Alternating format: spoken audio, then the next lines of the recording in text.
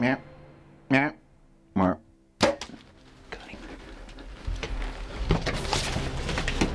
him. Watch him. He's going down the road. Watch him. But watch where he went in. Also, the Luminok went through him. It's perfectly lit. Oh, baby.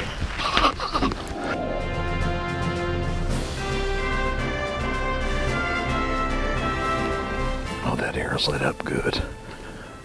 Look at this. My Luminok is still lit. And the arrow, you gotta love it.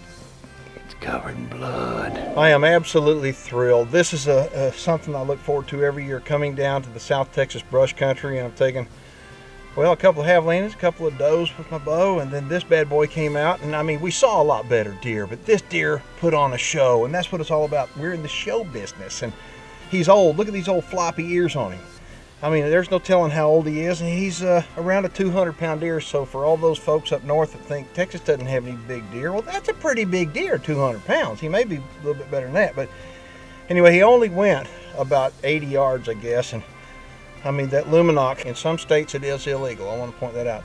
In Texas, it's not. In many states, it's not. But it helps you become a better hunter because it helps you with retrieval of animals. So, you may consider using that just simply because you can tell where you shoot. You know, I'm shooting the Iceman, and this thing is so fast that literally I can't see the arrows. The Luminok helps me do that. But this is an adventure I look forward to every year, and oh man, I'm thrilled with this guy. What an old buck.